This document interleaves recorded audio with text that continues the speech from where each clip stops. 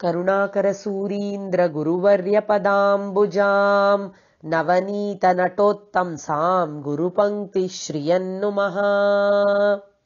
அனைத்து ஐஸ்வர்யங்களையும் அளிக்கக்கூடிய அகில ஜகன் மாதாவின் அஷ்டோத்தர நாமாவளியை அர்த்தத்துடன் அனுபவித்து வருகிறோம் வாரந்தோறும்.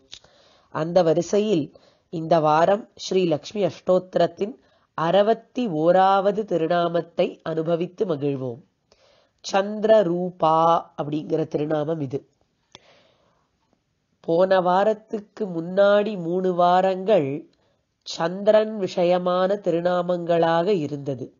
சந்திரவதனா, சந்திரா, சந்திர சகோதரி அப்படிங்கிற திருநாமங்கள்.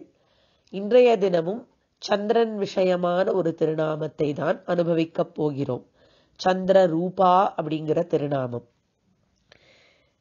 சந்திரனை பத்தி வேதங்கள்ல பிரசித்தமா ஒரு கதை இருக்கு. சந்திரன் தக்ஷ பிரஜாபதியினுடைய 33 பெண்களை மணந்தானாம். 33 பெண்கள் யாருன்னு பார்த்தா 33 நக்ஷத்திரங்களாம். பொதுவா நட்சத்திரங்கள் அஸ்வினி, பரணி, கிருத்திகை, ரோஹிணி அப்படின்னு சொல்லக்கூடிய நட்சத்திரங்கள் உலகத்துல 27 அப்படின்னு அறிவோம். ஆனால் கிருத்திகா நட்சத்திரம் மட்டும் 6 நட்சத்திரங்கள் சேர்ந்த ஒரு கூட்டமாம். அந்த 6 நட்சத்திரங்கள் சேர்த்த ஒரு கூட்டத்துக்கு தான் கிருத்திகா நட்சத்திரம்னு பேரு. அதனால உண்மையில கிருத்திகா நட்சத்திரம் 1 இல்ல 6. அதே போல விஷாகா நட்சத்திரமும் 1 இல்ல 2ஆம். 2 நட்சத்திரங்களா சேர்ந்து இருக்குமாம் விஷாகா மட்டும். அதனால மொத்தமா இந்த 6 கிருத்திகா நட்சத்திரங்கள் 2 விஷாகா நட்சத்திரங்கள் சேர்த்து பாக்கி 25 நட்சத்திரங்களோட கூட்டினா 33 நட்சத்திரங்கள் வரும்.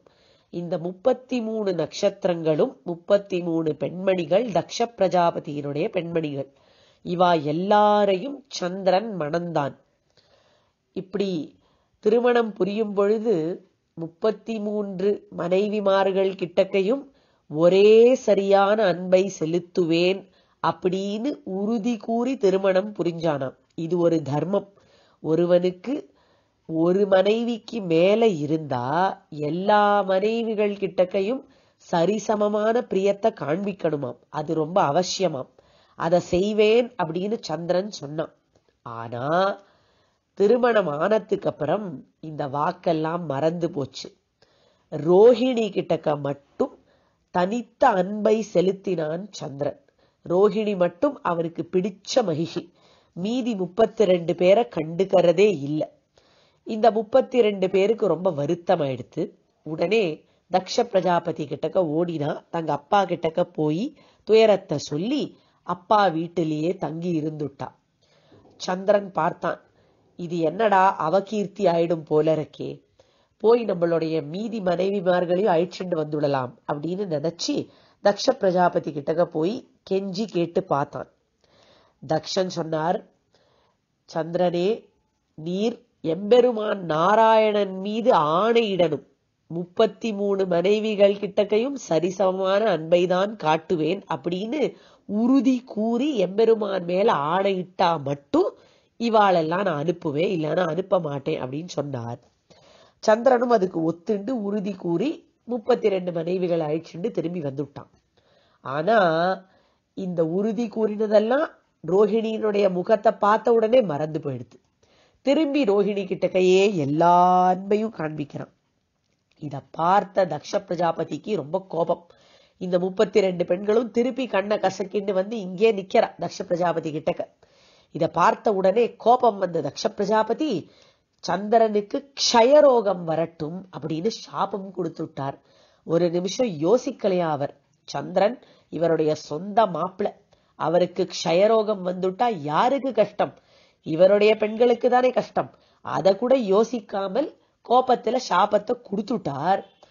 கொடுத்த உடனே ஆனா மனசு கலங்கி போச்சு. அடாடா, இப்படி போய் சாபத்தை கொடுத்துட்டோமே, என்ன பண்றது அப்படின்னு யோசிக்கிறார். சந்திரனும் பார்த்தார், பிரார்த்திச்சார், சாபத்தை எப்படியாவது வாபஸ் வாங்கணும் அப்படின்னா சொல்ல அதெல்லாம் நடக்காது அப்படின்னு தெரிஞ்ச உடனே இதற்கு பிராயஷ்சித்தம் பண்றது ஒண்ணுதான் வழி அப்படின்னு தெரிஞ்சுண்டு சந்திரன் போய் வேதத்துல சொன்ன பலவித யாகங்களை பண்ணி பார்த்தானாம். ஒன்னும் வழி இல்லை. அப்புறம் சிவபெருமான் கிட்டக்க போய் ஏதாவது வழி இருக்கா அப்படின்னு கேட்கறான். கடைசியில எதுதான் வழி அப்படின்னு எல்லாரும் சொன்னார்கள்னு பார்த்தா, ஸ்ரீரங்க க்ஷேத்திரத்துல அற்புதமா ஒரு தீர்த்தம் இருக்கு.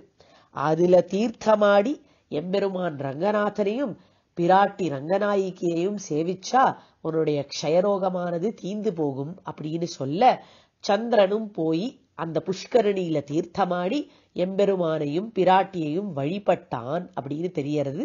இப்படி வழிபட்டதுனால அந்த க்ஷயரோகம் நீங்கினது மட்டும் இல்லாமல் சந்திரனுக்கு ரொம்ப அற்புதமான தோற்றம் ஏற்பட்டுதாம்.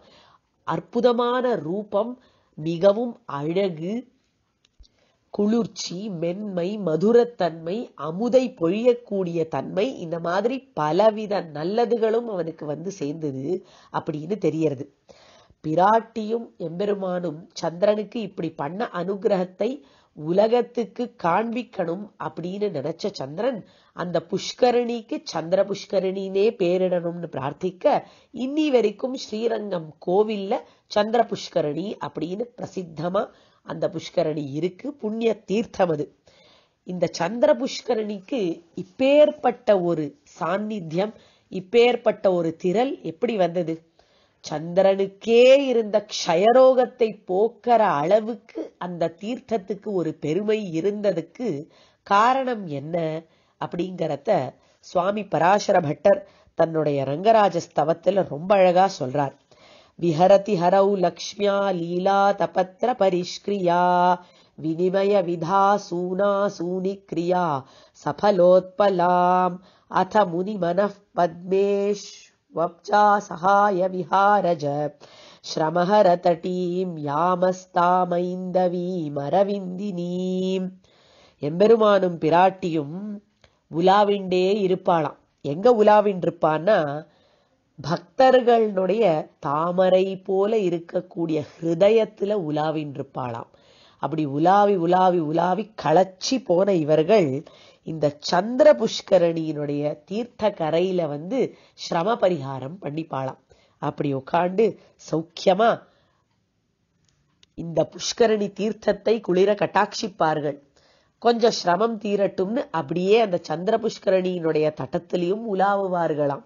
இப்படி எம்பெருமானும் பிராட்டியும் அந்த சந்திர புஷ்கரணிய பார்த்து கட்டாட்சிச்சு அதனுடைய தீரத்துல உலாவினத்தினால அந்த புஷ்கரணிக்கு அப்பேற்பட்ட ஏத்தம் எல்லா வியாதிகளையும் தீர்க்கக்கூடிய பெரிய பெருமையுடைய தீர்த்தமாக அது ஆனது அப்படின்னு தெரியறது. சந்திரனுக்கு இந்த புஷ்கரணி அளித்த இந்த பலனை உலகம் அறியணும் அப்படின்னு நினைச்சாலாம் பிராட்டி. அதனால என்ன பண்ணினா, சந்திரன் எவ்வளவு அழகு, இந்த அழகும் பெருமையும் குளுமையும் மாதுரியமும் அவனுக்கு இந்த புஷ்கரணியில நீராடி கிடைச்சுது. அவனுக்கு இருக்கக்கூடிய இந்த அழகும் பெருமையும் இட்டு தன்னைத்தானே சொல்லிப்போம் அப்படின்னு நினைக்கிறாளாம் பிராட்டி. சந்திரனை போல ரூபம் உடையவள் இவள் அப்படின்னு உலகம் கொண்டாடும்படி இருக்கட்டும். அப்பேற்பட்ட பெருமையும் அழகும் இந்த சந்திரனுக்கு இந்த புஷ்கரணியிலேருந்து கிடைச்சிது அப்படின்னு உலகம் அறியட்டும் அப்படின்னு நினைச்சு தனக்கு தானே சந்திர ரூபா அப்படிங்கிற திருநாமத்தை தேர்ந்தெடுக்கிறாள் பிராட்டி. இது எது போல இருக்குன்னு பார்த்தா, ஒரு சின்ன குழந்தை ஹல்வா எப்படி இருக்கு அப்படின்னு கேட்டா இனிப்பா இருக்கு அப்படின்னு சொல்லும். அடுத்தது சர்க்கரைய கொடுத்தா, சர்க்கரை எப்படி இருக்கு அப்படின்னு அந்த குழந்தைய கேட்டா அல்வாவை போல இனிக்கிறது சர்க்கரை அப்படின்னு அது சொல்லும். உண்மையில அல்வாவுக்கு இனிப்பு தன்மையே சர்க்கரை கிட்டேந்துதான். அதே மாதிரி பிராட்டி கிட்டேந்துதான் சந்திரனுக்கு இந்த அழகும் ரூபமும் கிடைச்சிருக்கு. அவளுடைய அனுகிரகத்தினாலதான் கிடைச்சிருக்கு.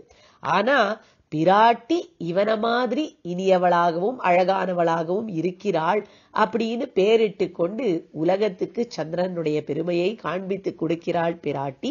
அந்த சந்திர புஷ்கரணியினுடைய பெருமையும் காண்பித்து கொடுக்கிறாள் சந்திரரூபா அப்படிங்கிற திருநாமத்தை வைத்துக்கொண்டு. சந்திரரூபா அப்படிங்கிற திருநாமத்துக்கு அடியனுடைய ஆச்சாரியன் ஸ்ரீ கருணாகர மகாதேசிகன் அருளி செய்த நிருக்தி ஸ்லோகம்.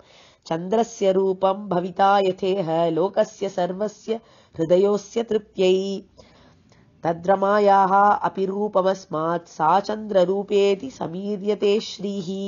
சந்திரரூபா அப்படிங்கிற திருநாமத்தை ஜபித்தால் சந்திரன் போல அழகான தோற்றம் நமக்கு ஏற்படும் பிராட்டியினுடைய அனுகிரகத்தினால அப்படிங்கறதுல சந்தேகமே இல்லை. அதனால பக்தியுடன் ஜபிப்போம் வாங்கள். சந்திரரூபாயை நமஹா.